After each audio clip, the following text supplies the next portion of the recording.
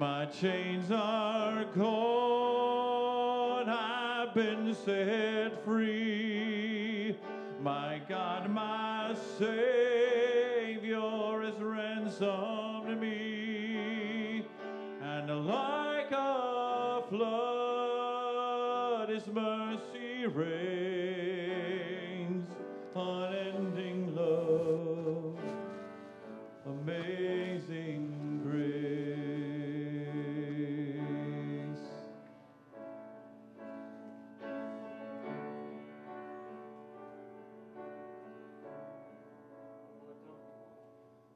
The Lord has promised good to me.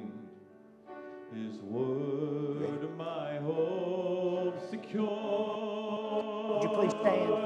He will my shield and portion be, as long as life endures. My chains are gone, I've been set free. My God, my Savior has ransomed me. And like a flood, His mercy reigns. Unending love, amazing grace. My chains are gone, I've been set free. My God, my Savior has ransomed me.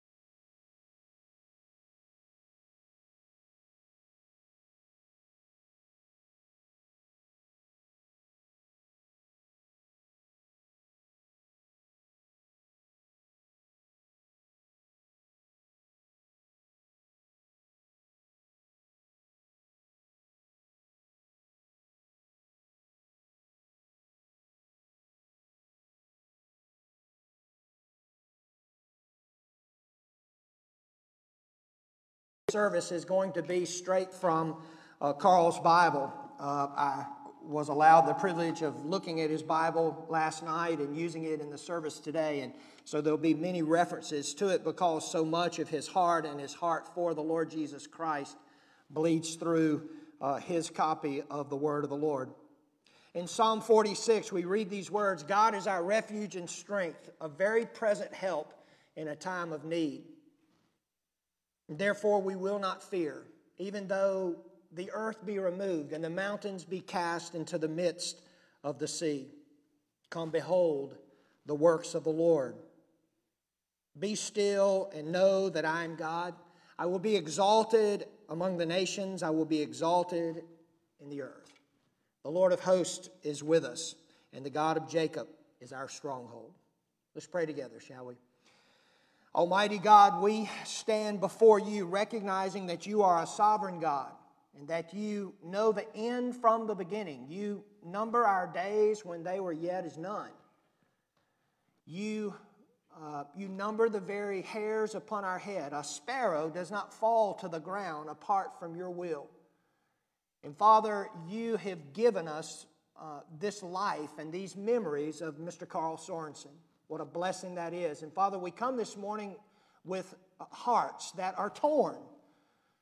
There's a sadness and a hole that's there, but Lord, we come with joy. We come to celebrate and to be reminded of what you've done in this life and to give this blessed man to each of us.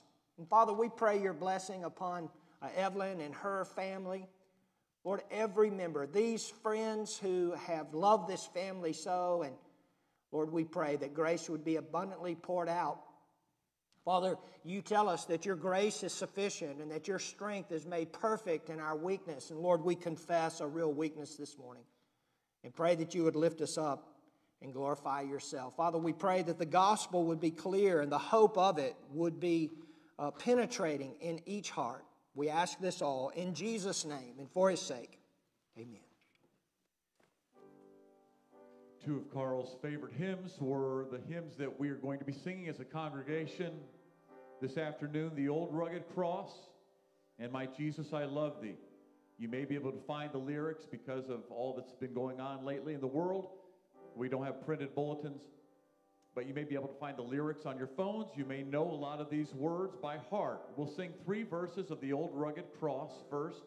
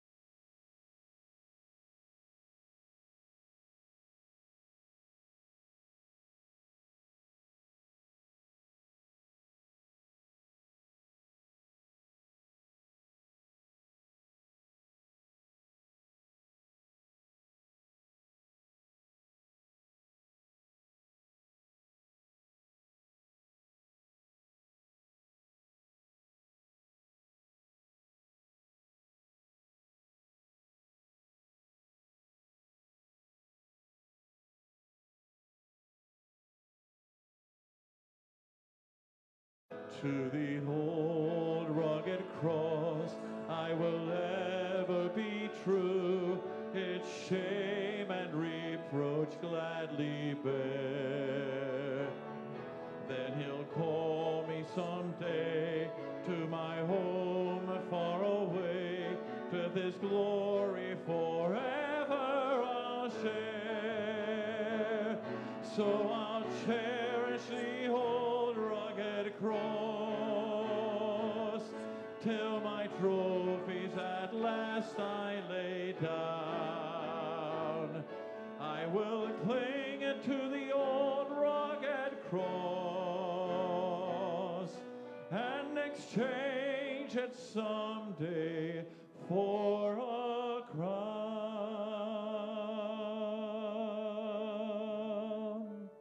You may be seated.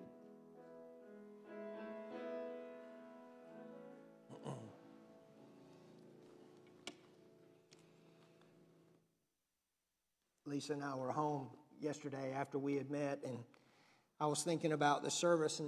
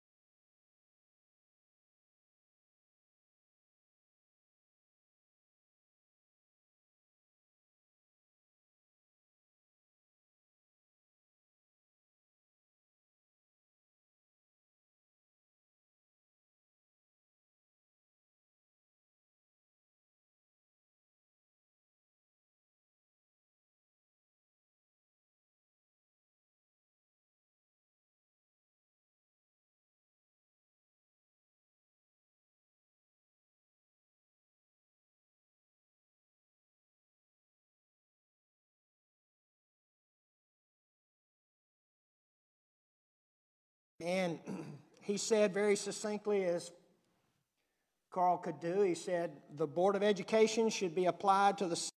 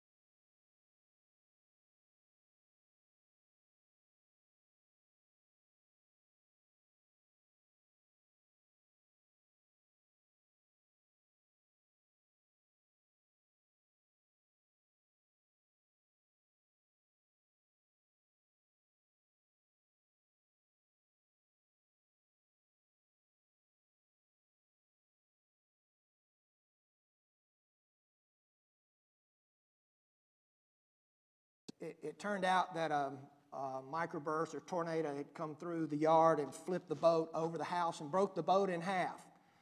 And had a 35 Evinrude on it. And Steve thought, surely this means we're going to get a new boat. But no, Carl would take the halves of the boat, put them up on sawhorses, take them, put the fiberglass to it, fiberglassed it up, and they just repaired the boat, continued to use it for years. And Steve said that once the period of their water skiing went on, he sold the boat for $900. I love that story. A no-nonsense guy, to be sure. Nobody was sleeping in on Saturdays. When it came to his work, I've always heard him tell stories of the way that he handled people. He was in quality control and customer complaints. And so he would go and deal with these various issues. But he was somebody who, while he was not interested in climbing the corporate ladder, he loved his job. He did it well. He was committed to doing what was right and doing his job to the glory of the Lord. He clearly loved his wife. That was so evident. Every time you saw him, he just adored Evelyn and his children and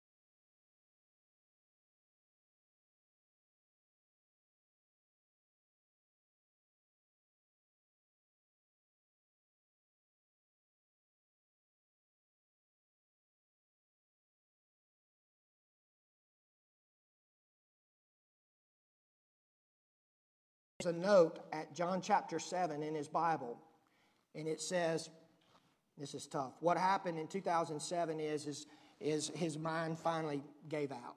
Just the inability to stay up with his thoughts and be clear.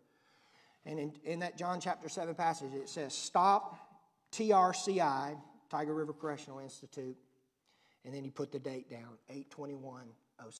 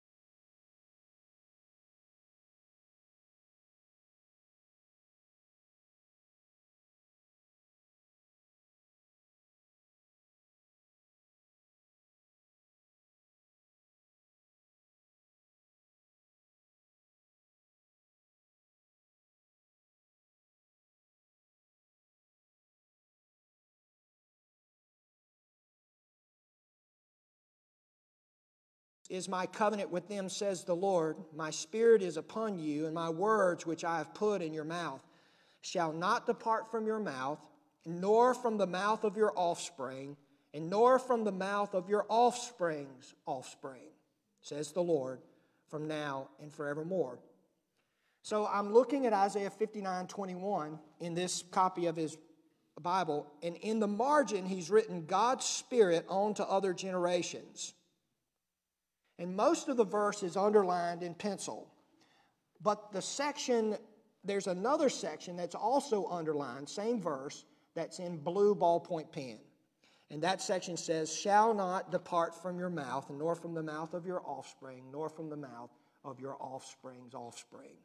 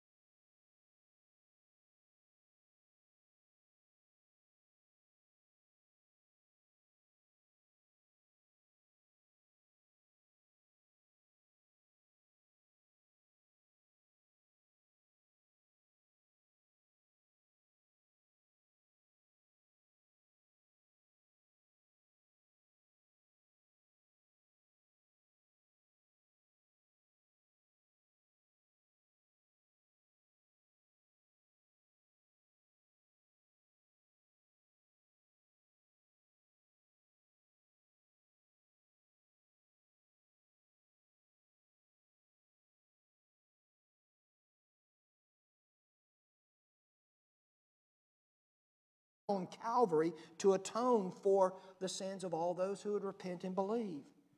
So he gives the base, and then he gives the reason. I want you to think about Carl thinking through this. He gives the reason, and he quotes 2 Corinthians 13:5, and he says this, test yourself to see if you are in the faith.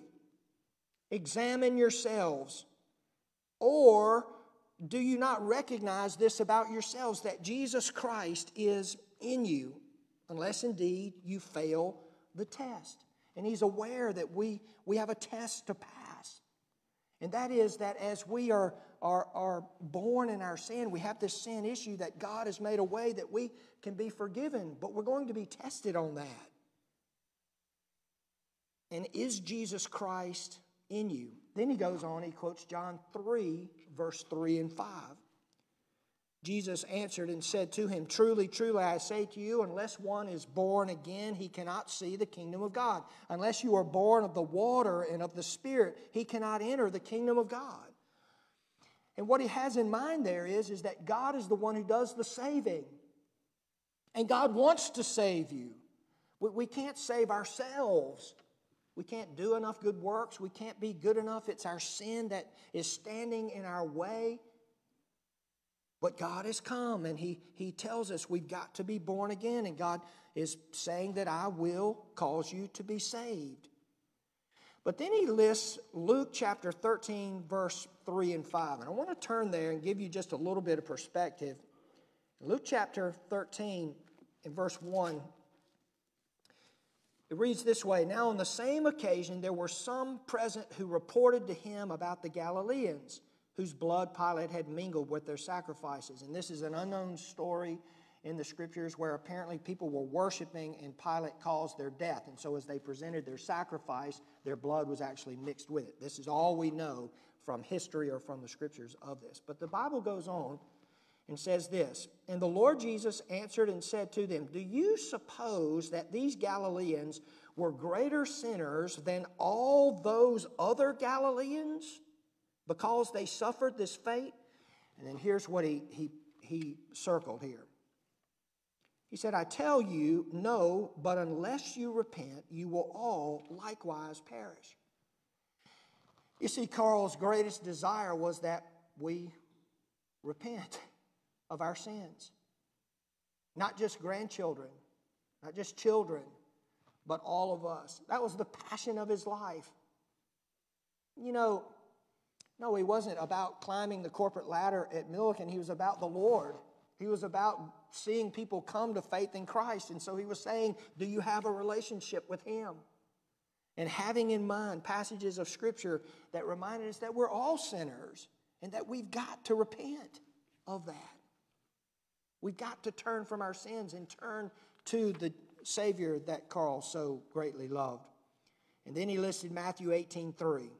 The disciples asked Jesus who was the greatest in the kingdom of heaven, and he took a child and set it before them, and he said this in verse 3 of Matthew 18. "Truly I say to you, unless you're converted and become like children, you shall not enter the kingdom of heaven." Unless you're converted. You can't convert yourself, you must be converted.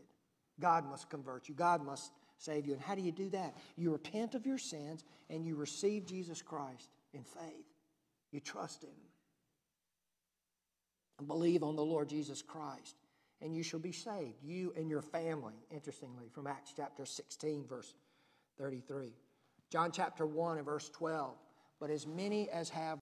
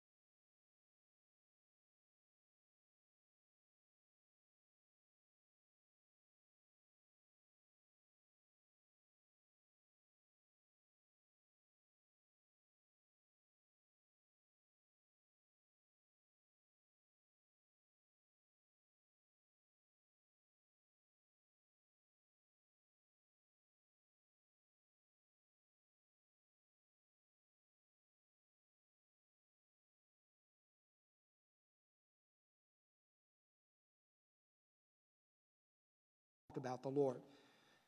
But all that we esteem in Carl's life, all of these pieces of handwriting throughout this Bible, that's a finger that points to the glory of God and to the greatness of his Savior and how much he loved him.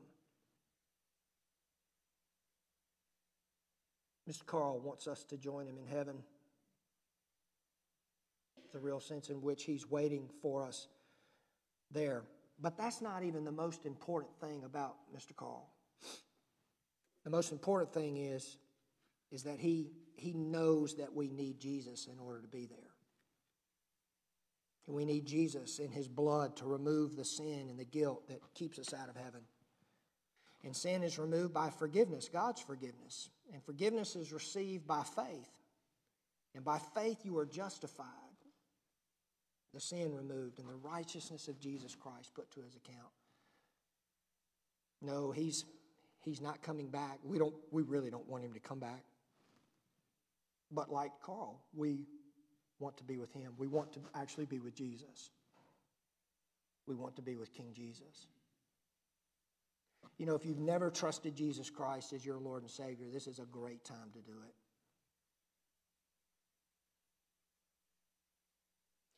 Wouldn't it be a wonderful thing if all of us could say at the end of our life, we could quote the Apostle Paul, I fought the good fight. I've finished the course. I've finished this race and I've kept the faith. That's the call of the gospel upon all of our lives. Won't you repent and believe on Jesus today? Let's pray, shall we? Father, how we thank you for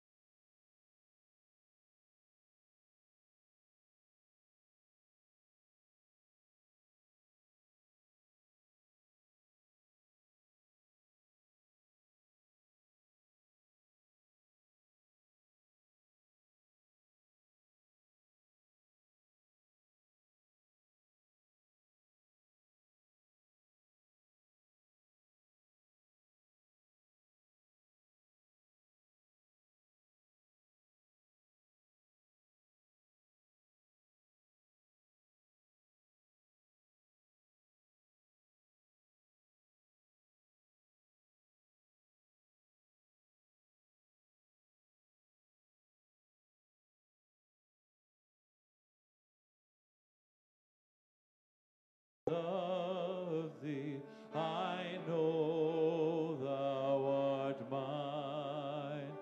For thee all the follies of sin I resign.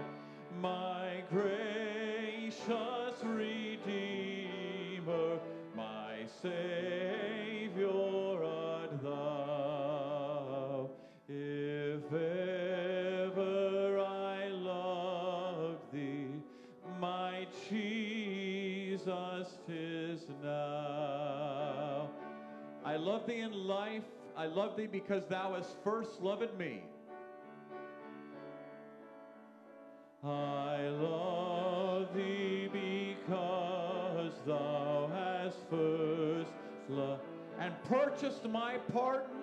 And purchased my pardon on Calvary's. I I love thee for wearing, I love thee for wearing the thorns on thy. If ever I loved thee, if ever I loved thee, my Jesus, 'tis now. In mansions of glory and endless delight, in mansions of glory and endless delight, I'll ever adore thee, I'll ever adore thee in heaven so bright. I'll sing with the glittering, sing with the glittering crown on my brow. If ever I loved thee, my Jesus, 'tis now.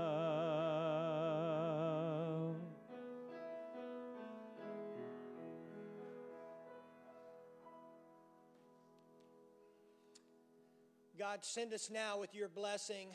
Comfort us. We praise you for your grace and love and power. In Jesus' name, amen. Would all but the family please stand?